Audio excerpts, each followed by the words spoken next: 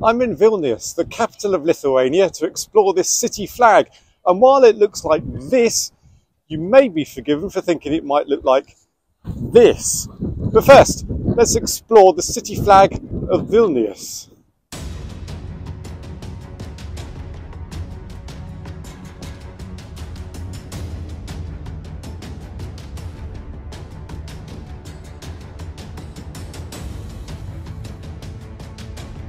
Vilnius, or Vilnius if it was French, which it isn't, world famous for its Baroque architecture, cobbled streets, and the one we all know and love, the neoclassical Gothic Vilnius Cathedral of Anne's Church. The city flag is this rather bold piece of art, and surprisingly, I like it. Why?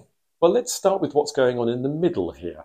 It's a depiction of the city's patron saint, that of St. Christopher, carrying a little baby Jesus across a river. But there's a story about this picture. Who was St. Christopher, and why was he carrying Jesus while there's around 300 years between the two of them?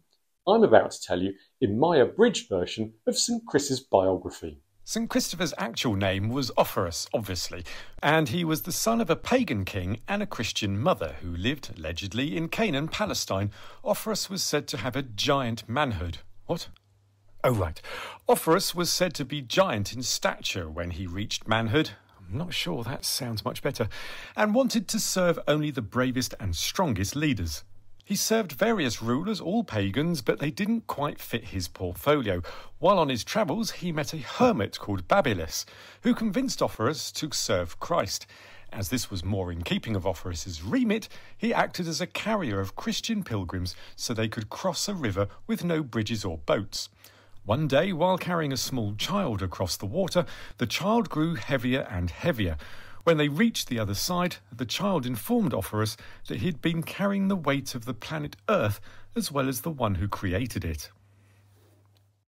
I look quite good with hair. In the depiction of this, you can see the baby holding an orb which represents the world. Opherus became a committed Christian, baptised by the hermit Babylis, and was given the name Christopher, meaning Christ bearer. You see, behind me is the Church of St. Nicholas, and if you follow me this way, you'll come across the patron saint of St. Vilnius, which is this guy here, St. Christopher, who is also the patron saint of travellers. Now, what St. Nicholas and St. Christopher have got in common, no idea, but it's this guy with baby Jesus that appears on the city flag.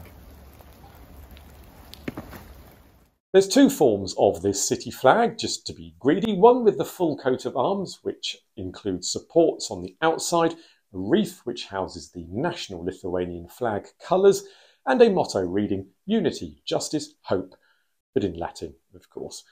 The seal dates back to the 14th century, and this version was adopted after a redesign on the 17th of April 1991, following the end of the Soviet Union occupation a year before. There is the lesser version without all the pomp and ceremony going on all around it. And why do I like this flag? Well, for me, it's the colour. I'm just a fan of the dark red. Love it. That's why I like Qatar over Bahrain. Slightly off-piste, I know. Clashes a bit with the coat of arms, don't you think? But I guess we can't all be perfect. Let me know whether you like it or not in the comments below. The flag has a 2:3 ratio. And for full Vexy nerd details, the deep red, yellow, deep red has a 9:9 ratio. And for sheer entertainment, I've all the Pantone colours in the description below because why not?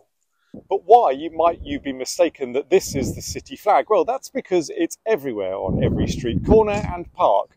But what is this flag? Who is the guy on horseback? Well, to find out, you'll need to click this video here, and I'll let you into a little secret. It's not St. Christopher. Be seeing you